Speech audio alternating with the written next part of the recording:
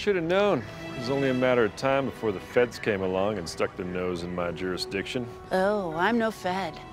I'm with FSI, Film Scene Investigation.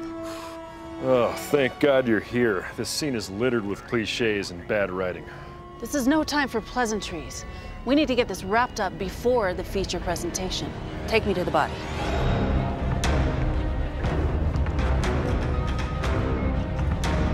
How did you find the victim? Like this.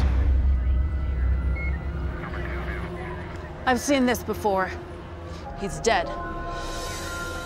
Yes, and it appears that he was an independent filmmaker. He's broke, his pockets are empty, save for this drink token. And he was carrying this. Have you checked his IMDb page for clues? Because it looks like his sequel is canceled.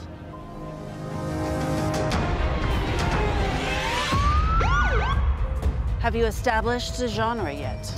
No, it's a mystery. Well, there's clearly not enough budget for a blockbuster, and I've already ruled out romantic comedy. Oh. Any other clues? Well, I did find this. A smoking gun. I did not expect slapstick from you, Shelton. That is an obvious MacGuffin.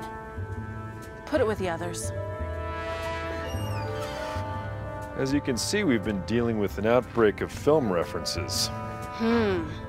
Just as I expected. An homage. Have you noticed any conspicuous camera angles? Not on my watch.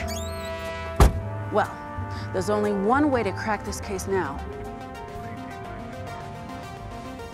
Montage.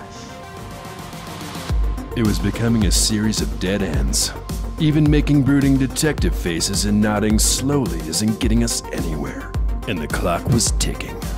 We just needed one clue to land in our laps. Maybe you guys should check out the abandoned building.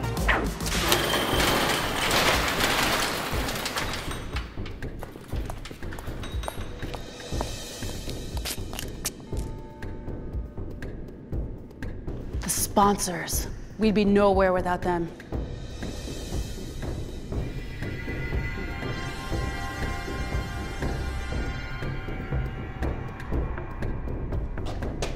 Look at this.